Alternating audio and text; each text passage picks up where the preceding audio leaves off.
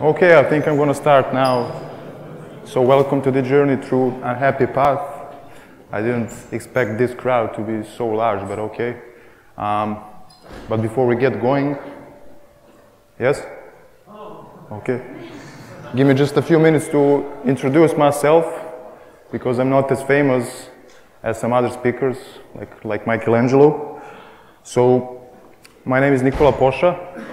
I'm a web developer and software architect specializing in PHP-driven applications and web services. I'm very passionate about open source. I wrote several libraries that I actively maintain, and I'm also a contributor on a few other open source projects as well, like Zen Framework, for example. I work for a company called Arbor Education. More specifically, it's engineering department called Arbor Labs. And our main product is information system for schools, educational institutions, which give you the idea of how vast and complex that domain is. But it's challenging and it's fun, yeah.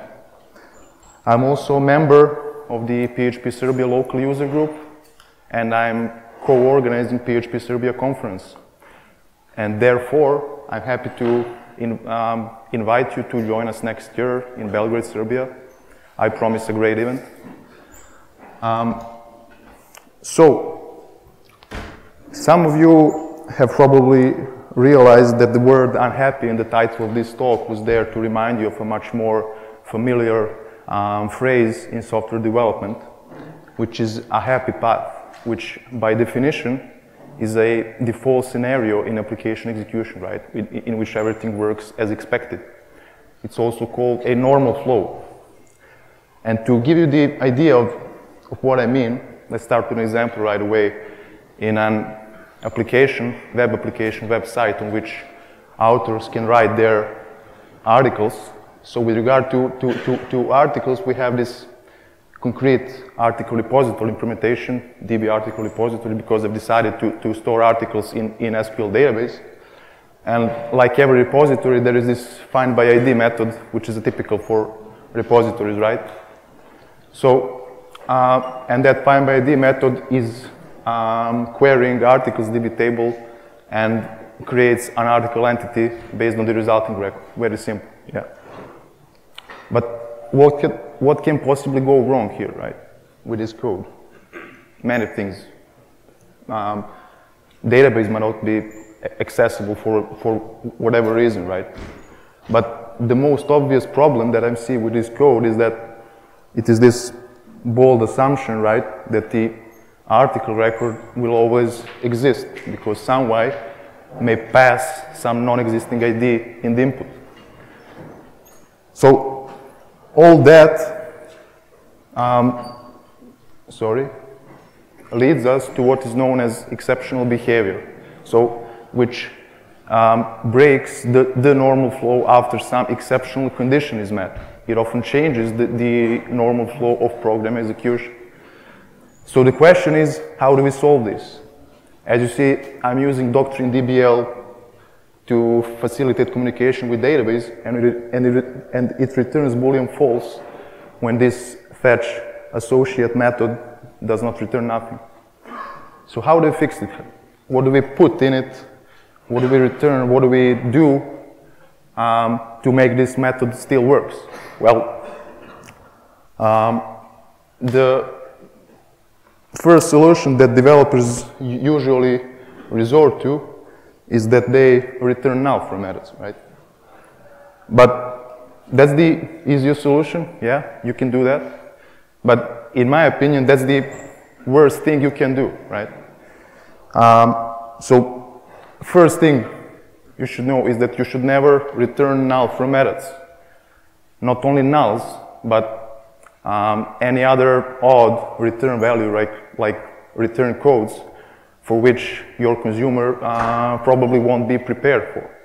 So you're going to end up with flood of repeated null checks, and only one missing null check can have disastrous consequences. And I'm not the one who came up with that idea, right? I just agree with something that was stated long before me by some prominent experts in our field, like Uncle Bob, for example, in his famous book, Clean Code. Who didn't read this book? Okay? And of all you claim you did, I hope you didn't miss this chapter, in which he says that when we return null, we are essentially creating work for ourselves and foisting problems upon our callers. Okay? What he also says is that all it takes is one missing null check to get an application spinning out of control. How many times you've seen this? Yeah? Okay? In other languages, this phenomena is known as a null pointer exception. So, but Uncle Bob does not only criticize, right? He suggests solutions to the problems. So what he suggests is that instead of returning null, we should consider throwing an exception or returning a special case object. Let's examine both alternatives. So, first alternative is to throw a meaningful exception as part of your API contract and guide the consumer instead of returning some values for which he probably won't be prepared for.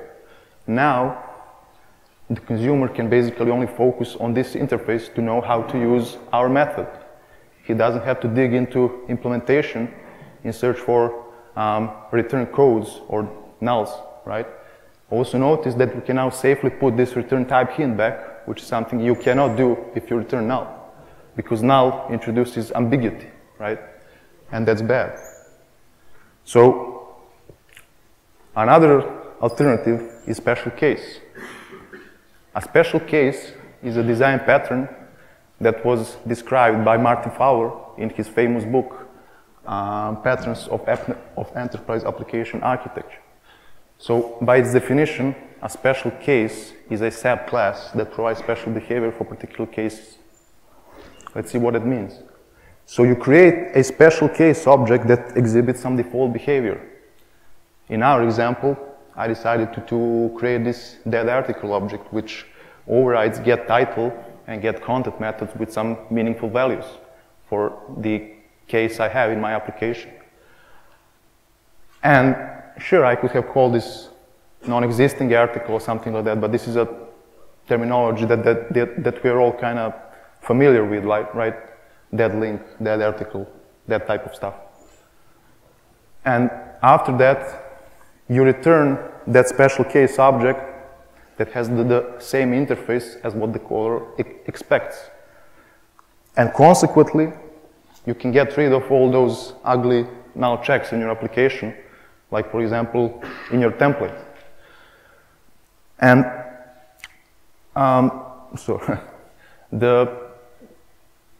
another thing that Uncle Bob says about nulls, because he obviously hates nulls, is that returning null from methods is bad, but passing null into methods is much worse. In PHP, passing null into methods is possible only if the code allows it. Take a look at this example. This is a different domain now, so some e-shop, e-commerce application in which we have this order object consisting of a product that the customer is buying. And one of the business requirements with this application was that an order can have an optional discount. And a developer reading his Jira task, when he saw that business requirement, he literally transferred that to his code. And to give you the idea of what a discount is this premium discount example, which when applied to a price, it cuts off the price by 50%. So how do we fix this? Because as a consequence, again, when you have optional dependencies, optional parameters, you again have to deal with nulls. So you're gonna have this ugly null check inside the getTotal method, which calculates the total price of an order, right? So the solution is simple. Make everything mandatory, right? Make all the parameters required.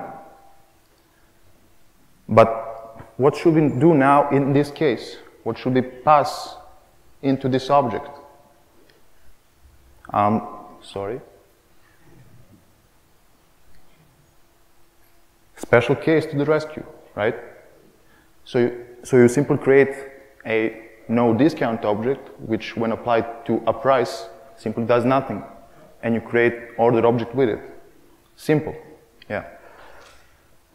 So the bottom line is, do not mess with null. Do not return null from methods. Do not accept null in methods. Null introduces ambiguity, remember that. You're going to end up with a flood of repeated null checks, and thereby you're increasing risk of fatal errors. So now the question is whether you should use special case or exception. Well, as we've seen, special case can remedy most of the exceptional conditions, right? But throwing an exception, in some situations, is a desired behavior when you want to emphasize violated business logic rule. But you should know that exceptions stop program execution, which causes error conditions. So let's talk about exceptions now in the continuation of this talk. I'm going to be focusing on exceptions and error handling in particular.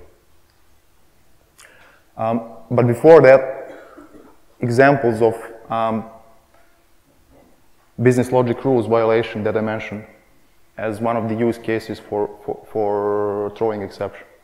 For example, when a user is created in our system, we want to make sure that its email address is valid.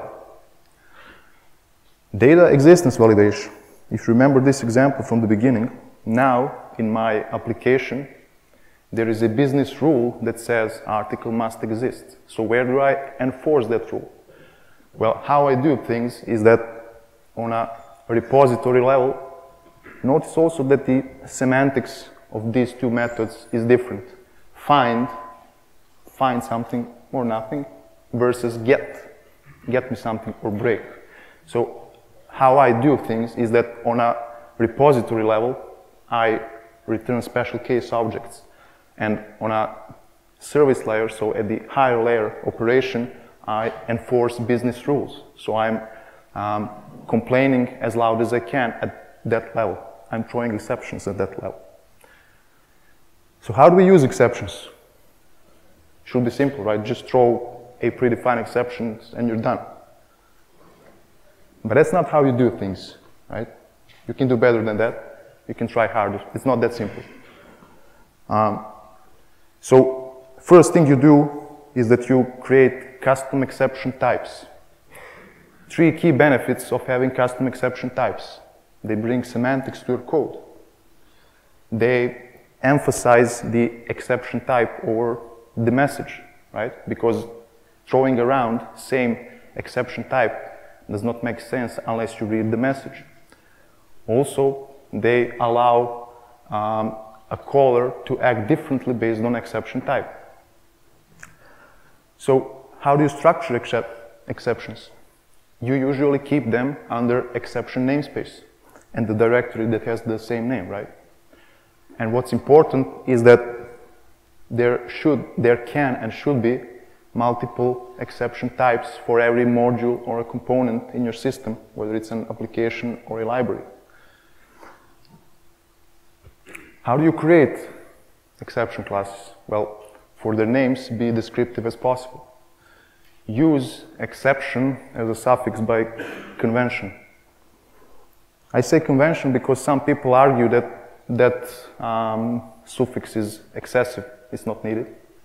But I'm still not confident enough to omit it. I don't know, what about you? As for exception class that you should inherit from, it's all about the semantical meaning that you want to achieve. Because now that you are decided to create custom exception types, it really doesn't matter whether you're gonna inherit this particular exception from the base exception class or logic exception if that particular exception is intended for developers, for example. So Next thing that is important about exceptions is that they are cohesive, meaning that they do not violate single responsibility principle, right? This example over here is an example of a bad exception class because it is too general in kind, right? Ideally, you should be creating exception class for every exceptional condition that you have in your application, okay? Component level exception type. That's a very important technique. Why?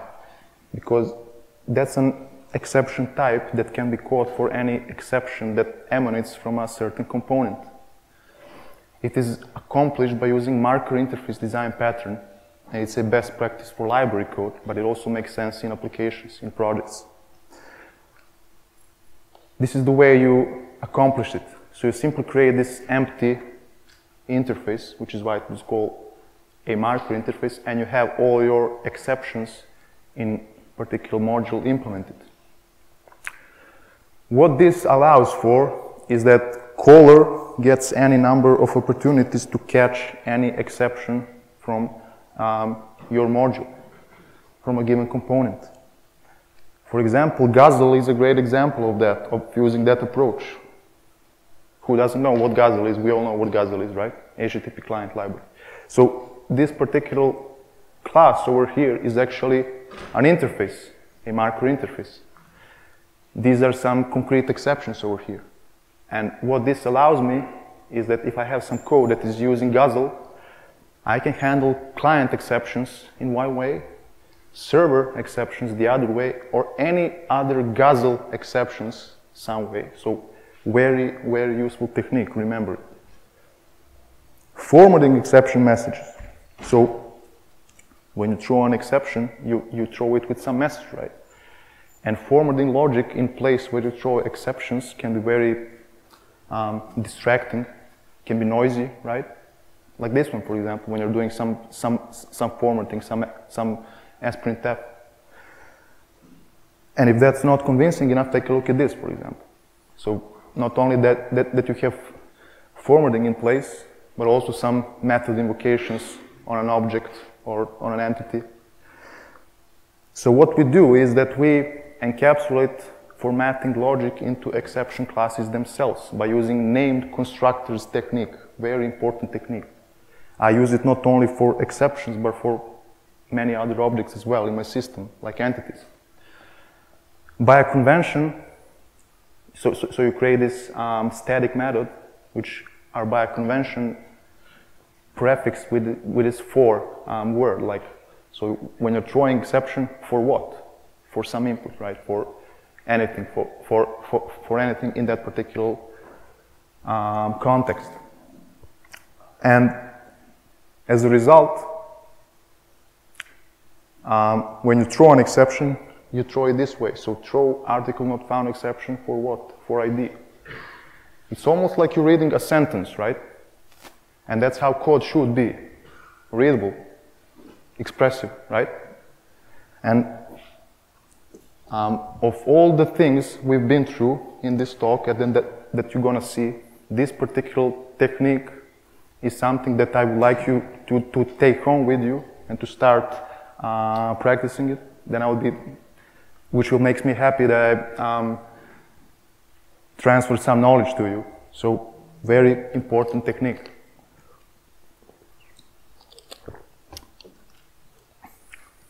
But there's more. Providing a context. So now you're taking advantage of a named constructors technique to save and expose the context of the exceptional situation that has happened. For example, when you throw that article not found exception, someone might be interested in that ID value, right?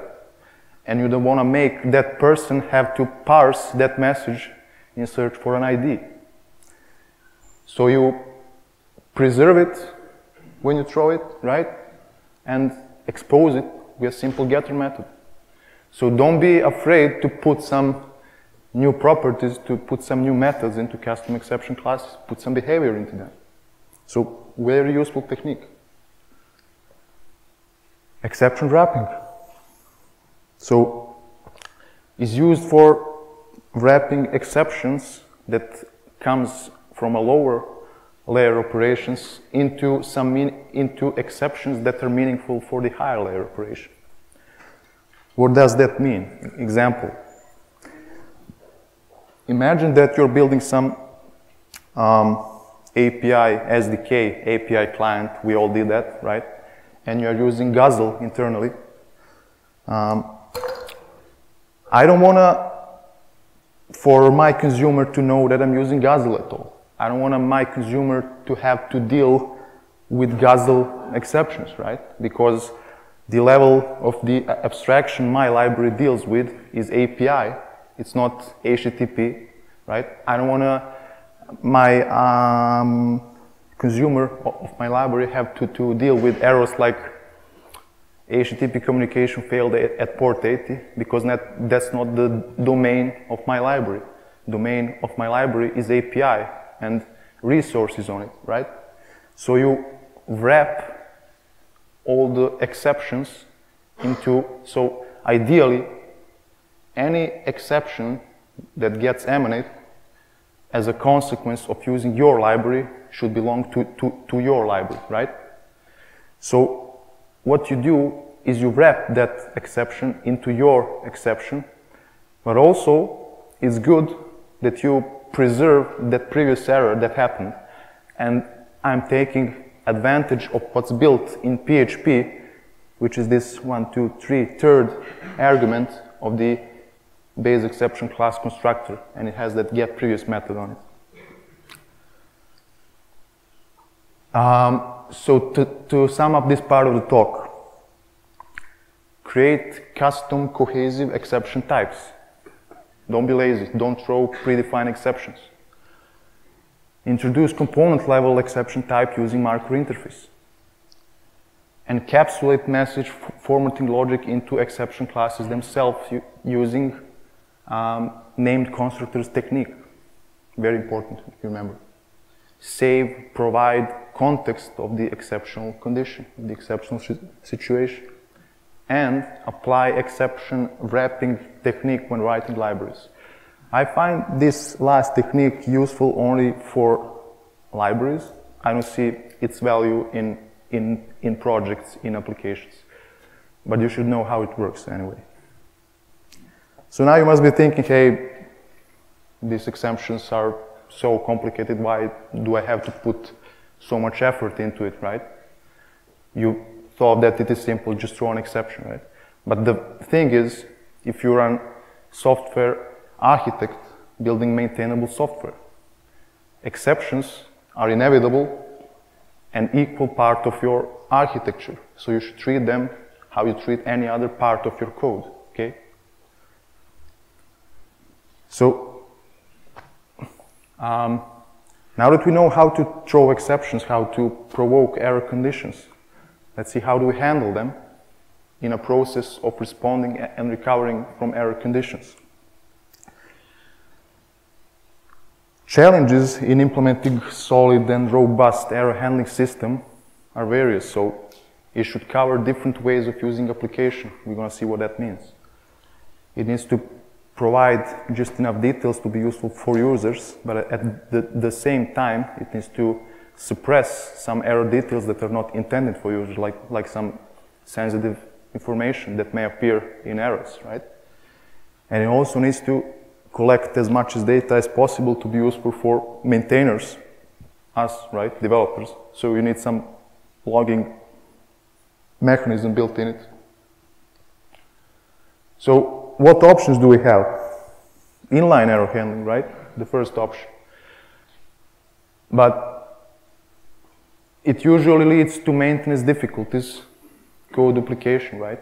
Because ideally, we want to be managing everything from a single place.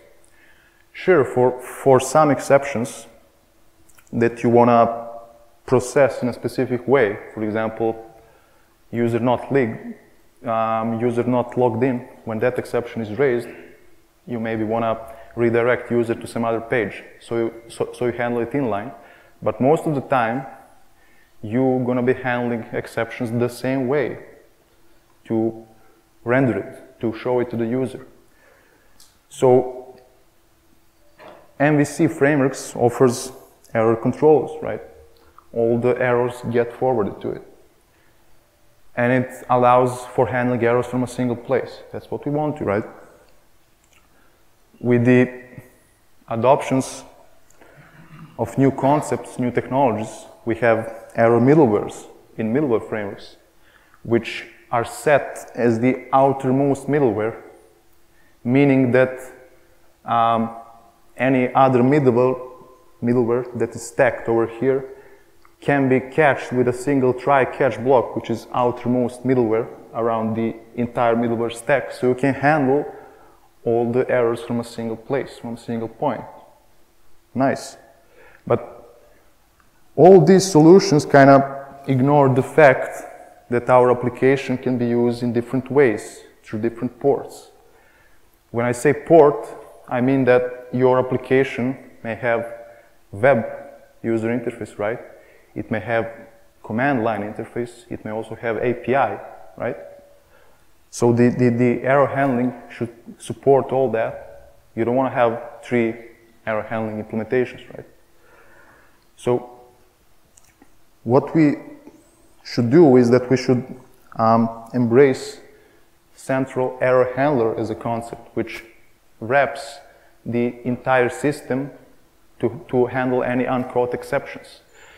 It is a unique and uniform solution which covers different ways of using our application, which is what we want. And it's framework agnostic, which is very important, which is what I like, right? Meaning that I can reuse that error handling system between the projects. You can build your own by overriding PHP's default error handler, so both error and exception handler. Or you can decide to use some of the existing solutions, some of the existing third-party libraries. One of them is Whoops. Who has heard of Whoops? Okay. The other is Boo Boo. Who has heard of this one? That's what I thought. Okay. The Whoops is very popular. I think that it is very popular in the Laravel ecosystem.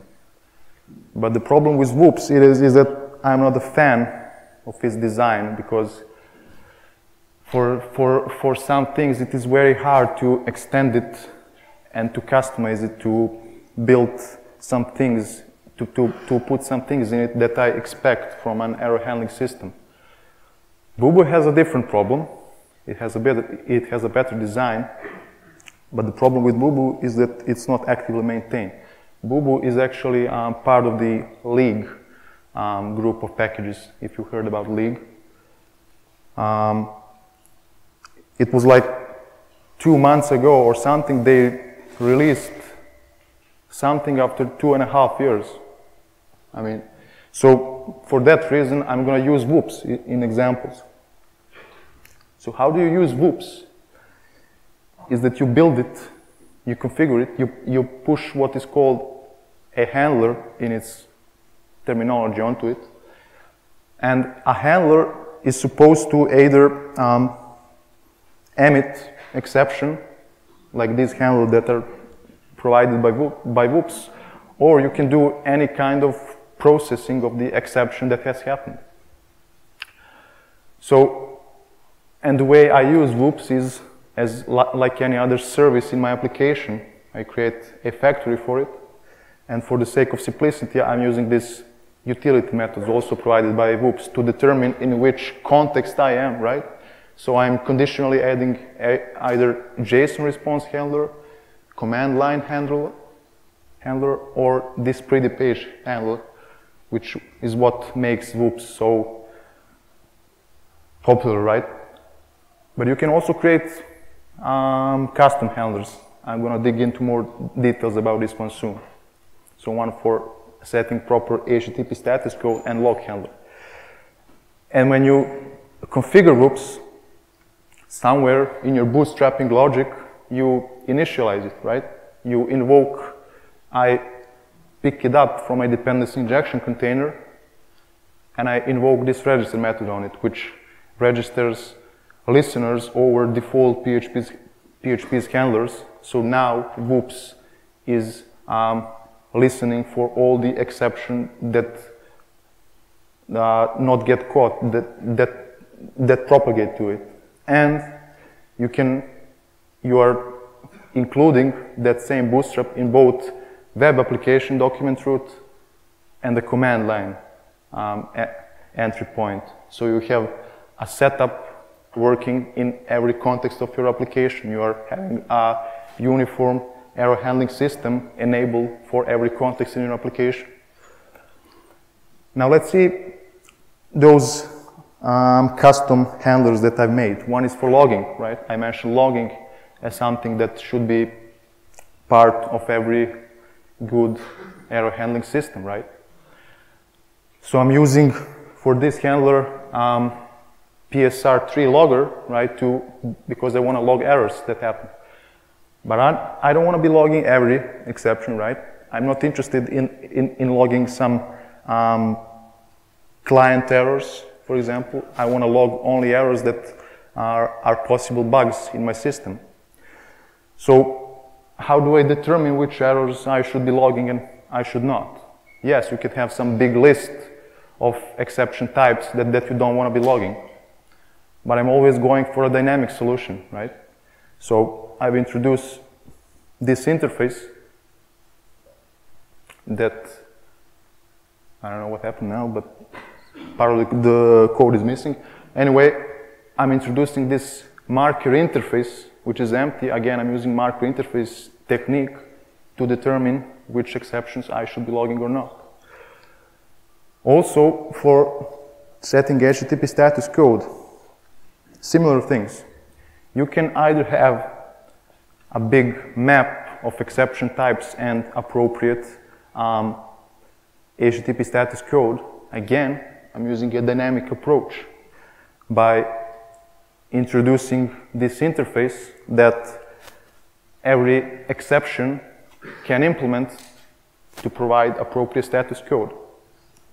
Now, why I'm showing this to you is that to realize what possibilities you have in order to create a robust, dynamic error handling system by putting behavior into exception classes themselves, right?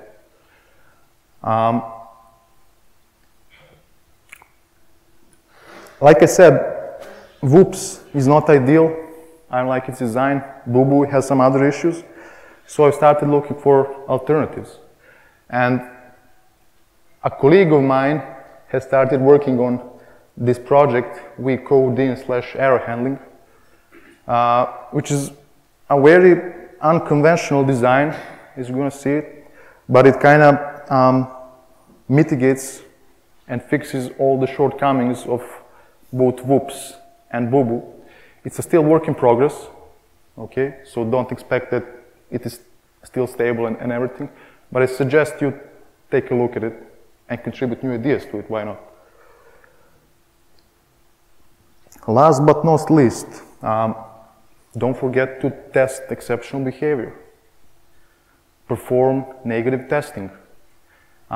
Make sure that your application is doing well in that unhappy path that is capable of handling improper user input. And I don't want to get into details with this. I just want to shed some light on how you test exceptions in particular. So PHP units offer this handy expect exception method, right, that you set before acting on a method that can emit exception. Alternatively, you can use a notation that has the same name. But in testing, there is a pattern for arranging and formatting test code called arrange, act, assert. It is consisted of these 3 steps. And if you attended Sebastian's talk yesterday, right? He was speaking that test code should also be cared. should be treated with care, should be clean, should be readable. So I also said that it should be consistent. So to show you what I mean, your test code most of the time naturally follows arrange, act, assert pattern. How? So first you initialize object that you're testing, right? Then you act on it, right? Invoke some method that you're testing, and then you perform verifications, right? Assertions. Exceptions should be no different, right? That's why I think that that's that consistency part I was talking about. It requires a little bit more hassle, right? But at least it keeps my test code consistent, right? Initialization phase, acting phase, assertions, one after the other. So if you remember, with using expect exception, you are doing assertion before you do act, right? So I'm gonna wrap everything up with saying that all the things we've been to relate to a practice called defensive programming, which is an approach for improving software quality in terms of reducing chances of bugs, making code readable, comprehensible, making it behave in a predictable manner, right? But what we did is that we've taken some countermeasures, some precautions that completely eliminate the effort, or at least to some extent, for doing defensive programming. For example, coding defensively against nulls is one of the key techniques in defensive programming. And what we did, we decided to avoid nulls at any cost. So you are thereby completely eliminating the effort for coding defensively against nulls, okay? Also, we decided for a consistent strategy for dealing with exceptional conditions. If you remember that example in which I decided to raise exceptions on a service layer and return special case objects on a repository layer. Also, we decided to complain as loud as we can about errors in our application. So our domain liberally raises exceptions that get caught on by our robust central error handling system. So that in particular is a feature of another technique called offensive programming, which is considered to be a subcategory of defensive programming, but with an added emphasis that certain errors should not be handled defensively. So what we did is that we are doing defensive programming, but using offensive countermeasures. And before I say thank you, I would kindly ask you to rate my talk at Joined In, but not only to rate it, but to give me feedback on how I performed on the stage, what you like, what you didn't about this talk, give me advice of how can I improve things. Thing is that this was my first ever conference talk. Moreover, this was the first talk of this kind that I gave on a language that is not my native Serbian language. So feedback is much appreciated. Thank you, that's it. Any questions?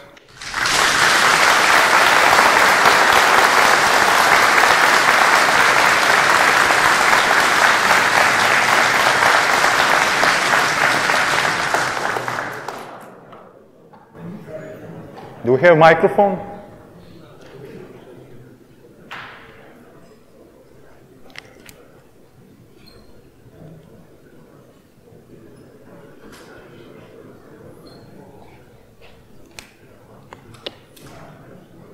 Okay, so In one of your examples at the beginning of the how Can you speak louder? Yeah. Yeah. How we should format the exception messages. Okay. You showed us an example with passing an article ID, if I remember well. Yes. And putting it into the message, actually. Okay. Yeah. Yeah, that's correct. And what if the value will be null? Will that change our, maybe, could it change the meaning of our exception? My point is about, shouldn't we use quotation marks? Just to make developers sure that there should be a value and it's actually null for some reason. So you're saying that if that input ID that you're passing to the named constructor is null? Yeah, in the message. And sometimes, you know, the exception message. But that's a different exceptional condition, right? Someone didn't pass ID to your method, right? Yeah, exactly. But it's not impossible, right? Yeah, it's, I mean... Sure. So my point is about, you know, just to make other developers that work with our code easier, shouldn't we use quotation marks around values that we put in messages that are in exceptions? Okay, so you're now talking about templating issues, or is that so? But as you've seen, we also talked about passing null into methods, and I disallow that by making everything mandatory, right? Yeah, that's true. But if someone is, for example, maintaining a legacy code, right, it will be difficult to implement all what you said, actually. So this is, for me, a small improvement that will make other developers' life easier. Okay, yes, I agree. So you agree? Yeah. Okay, thanks. Let's say that we agree.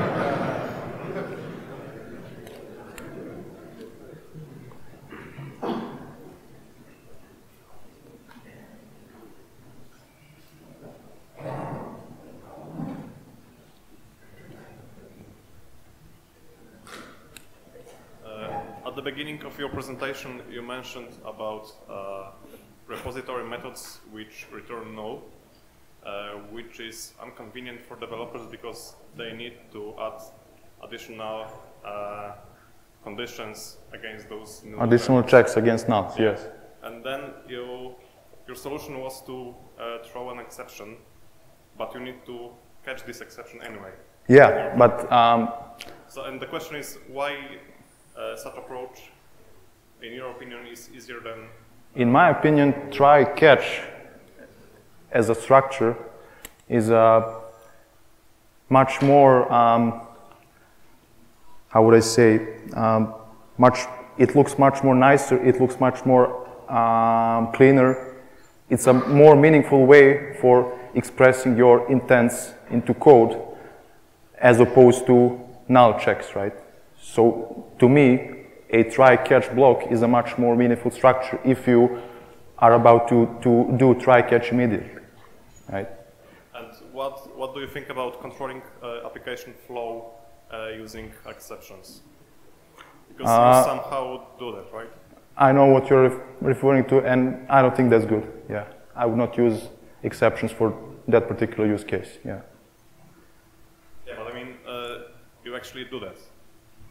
In your repositories, you change the application flow throwing an exception. Yes, but I'm letting that exception to propagate all the way to my exception handler, and the execution stops there, right?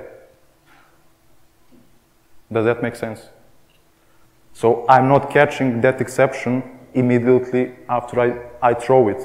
I'm not catching it inline. I'm letting my exception to propagate all the way to the error handling system, central error handling system, right? So do you mean that your repository actually decides about if you saw that other example, at repository layer, I'm using special case always. On a service layer, right, I'm throwing exceptions, and I'm not catching them manually, explicitly, right? But I'm letting them go through all the way to my exception handler. and I manage all the errors from that single place. So basically, from your repository, you decide to display to the user not found message? That all depends. That was just a naive example, right? You can do things that way, right? To let everything works as expected, right? To render user a page. So instead of article title, he would see not found. Instead of a content, he would see a link to go back to return to home page. But from a practical point of view, that does not make any sense. From, for example, in terms of SEO optimization, because a browser, a robot, is going to get a 200 OK, and you showed him a not found error, right? So that's why, if you have a business rule in your application that says article must not exist, that must be 404, right? In that case, I'm controlling that business rule by throwing exceptions on a service layer, okay? And So, doesn't it feel for you like mixing responsibilities? I mean, in what sense? You somehow put like a part of your template, of your layout to the exception class, and then you... Like I said, that special case was just a naive example. I would not do things that way for that particular use case. That was just to show you alternatives for returning nulls, right? So which approach you're going to use, throwing an exception or returning a special case, that's based on the use cases that you have in your application and business requirements. Okay, thank you.